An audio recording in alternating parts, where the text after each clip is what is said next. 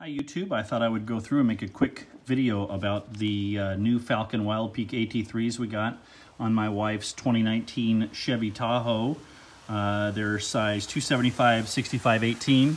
We have a lot of experience with tires and we thought this would be a good opportunity to start telling people so that they can make good decisions. So as you can tell, in the Pacific Northwest, we get snow, and today it looks like we got about 7 inches, which is fantastic. Later on, I'll also be reviewing the iPike RW11 tires that I've had on my Tundra for 4 years. Absolutely ridiculously phenomenal tires, and I'll get into that later. I've also got a set of Goodyear Duratracs I've had for 4 years, and I'm happy to review those as well. But for right now, let's look at these Falken Wildpeaks. I've got a few things to say about them so far. They've been fantastic. We got a chance to try them in the snow today. But let's just start with like the tread pattern. As you can see in the snow, they leave a pretty cool tread pattern. They're absolutely fantastic looking tires, and they have a really aggressive sidewall. They have excellent tread depth and fit this 2019 Tahoe really well. They seem to be the right size for the job.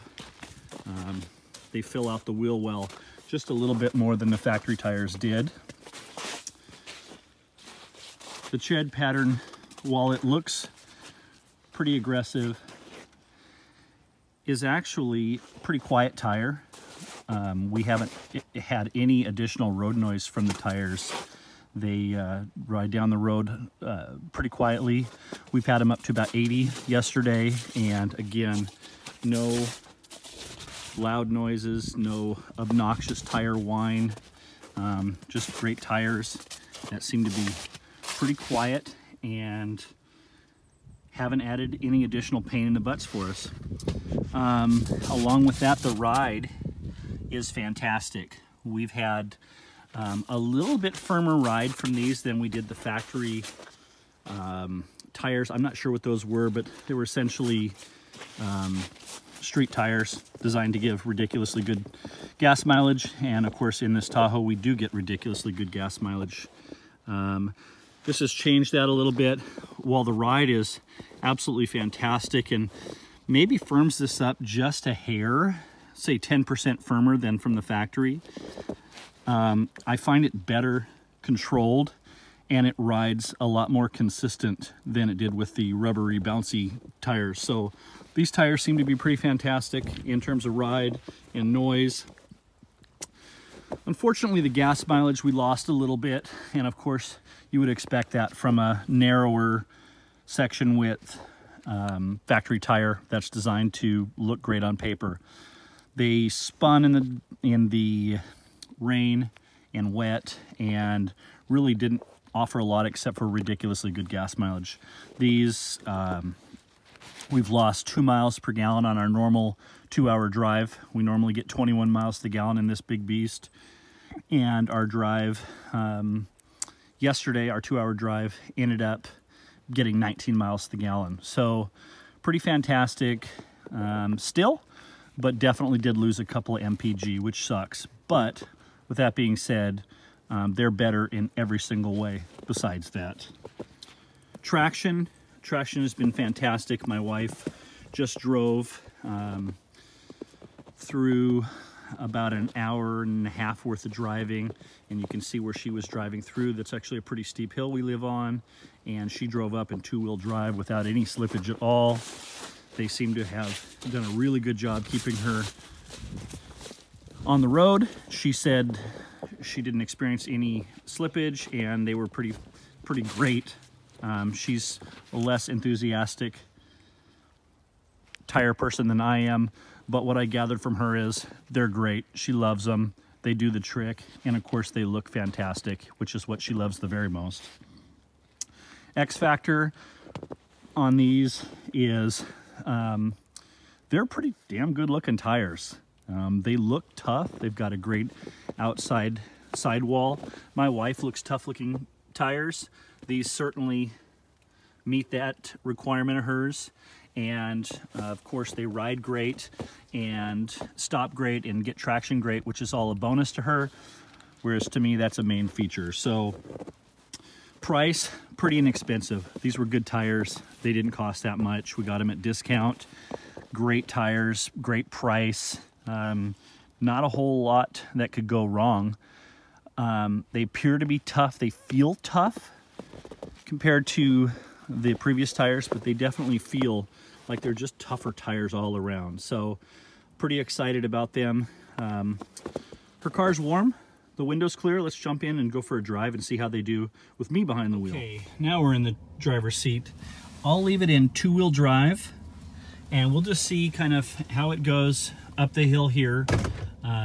Again, I have high expectations based on what my wife said and hoping I'm not disappointed. So let's see how it goes.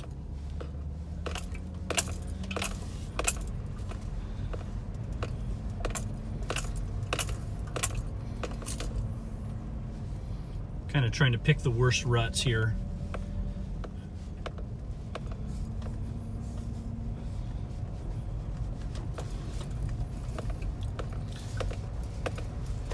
I'm going for kind of the deepest snow in the steepest part of the hill, and doesn't look like I'm getting much, if any, slip, surprisingly. I'm going to stop on this speed bump and see what happens. All right, well, there we go. That stopped me. All right, so let's try auto four-wheel drive and see how that works. Yeah, no problem whatsoever. So, two-wheel drive on a large speed bump in the snow, I guess it's not that great.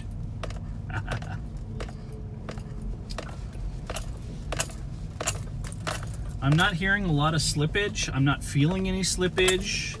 I'm trying to get myself in the deep ruts here to see if the sidewalls can get me out, and they seem to be just doing a fantastic job of that. I really can't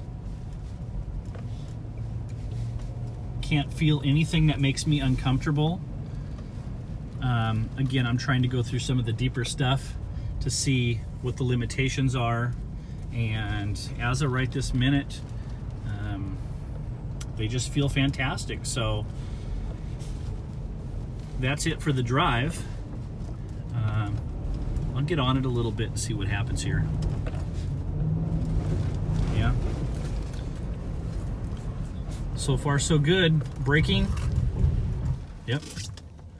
Yep, I got dizzy. That's a good sign.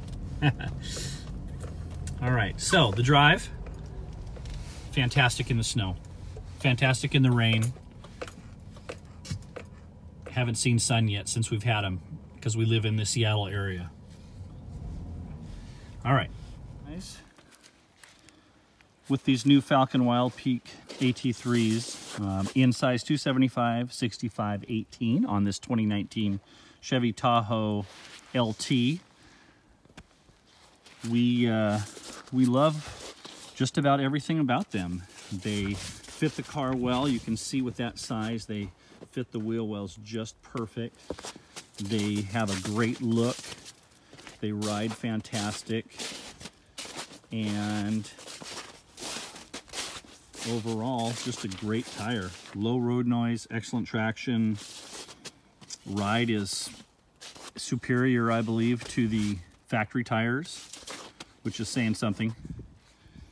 And the only downside so far has been some gas mileage woes of 2 miles per gallon, which is significant, so I'm not diminishing that.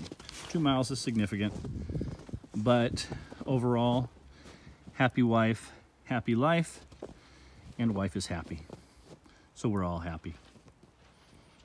Thanks everyone for watching, and lots more videos to come.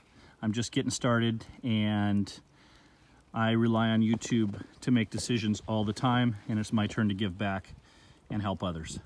Thanks. Over and out.